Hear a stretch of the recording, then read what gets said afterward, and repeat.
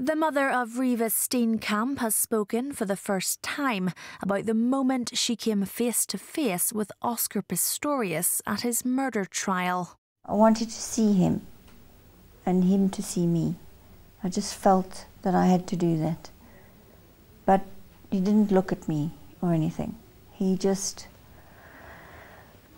walked straight and looked ahead. The whole point was that he must see me, that I'm there. You know, I'm her mother, and you know, what happened to her was terrible, and I just wanted him to see me there, that I'm there representing Reeva.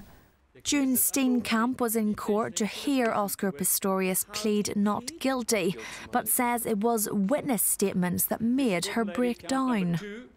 You know, when they're talking about Reeva, what she went through and how she was traumatized, well, obviously you can imagine. She's locked in herself in the toilet, and she's been shot and she's in pain, and that's one of my things that I wish I could have been there to protect her, and that was my child, you know, that I gave birth to, and it's hard for me that she's dead, that she's gone. So that was the time that I broke down, you know, with the screaming, and then, you know, it was my child there that was screaming and was injured and, you know, dying. Despite the tragic circumstances of Reeva's death, June says she now wants to forgive.